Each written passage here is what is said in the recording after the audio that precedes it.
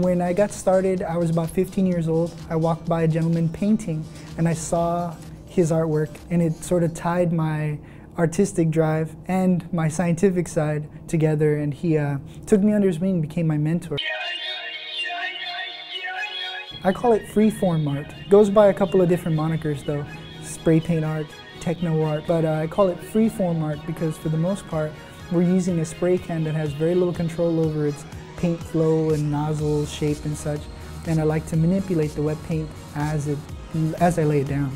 I come out here primarily to take the stigma off of the spray can. I'm trying to take degradation to inspiration using this art form that I call freeform art.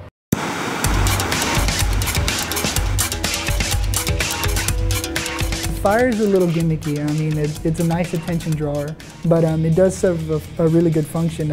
It dries the paint. Since the paint's an acrylic polymer and it's suspended in a volatile organic compound, when I heat it up, it evaporates that VOC from the polymer layers and sets the paint.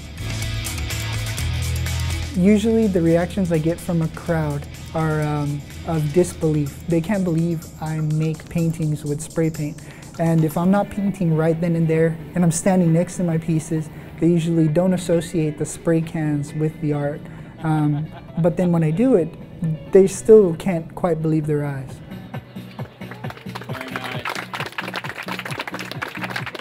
You know, in 5–10 minutes, he creates a masterpiece. I bought 2 of his paintings because he is pretty awesome with that, with the spray paint. It's not, you know, painting on a canvas. It's more industrial than normal. How fast he does it is just incredible. He just goes at it. He gets an idea from his head and he puts it down on the canvas, and that's really what we really need out in this world, artistic people like that. So this piece right here is what we call one of our sci-fi genres. The moon colors that you see here in the land colors are the first colors I put down. After that, I usually manipulate them while they're wet, marbleize them of some type, and then I'll shade them, the moons. I cover them, which is a masking technique. It's a negative masking, so I put some lids over them. Then I'll continue with the background, which is the sky. And I use newspaper to marbleize where you see the land.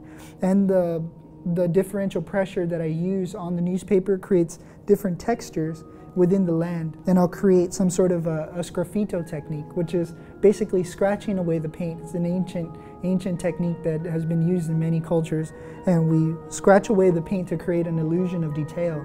I believe this painting took me about 10 minutes or less.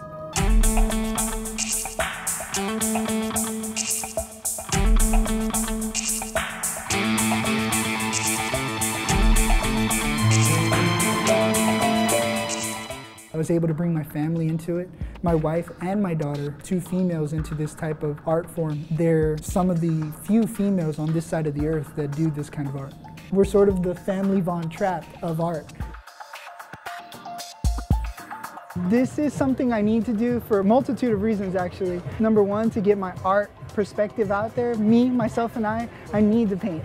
And really, I'm just tapping into God, the creative source, to just let it flow. And financially, it's a benefit to me. I graduated from Texas State University with a biology degree, and I'm currently using it at San Antonio College in their geology museum. I tutor geology out of there. This is something that kind of helps ends meet, but luckily, I don't necessarily need to do it, but I really do need to do it.